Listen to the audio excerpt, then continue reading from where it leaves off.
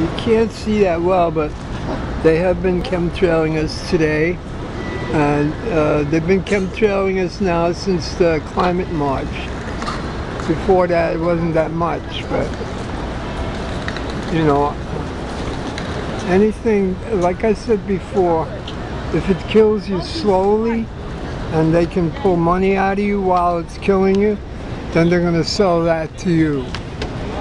You know, if it kills you slowly, if it kills you fast, it's not that good because, you know, then there's a smoking gun there right away. But if it kills you slowly, then that's something else, you know.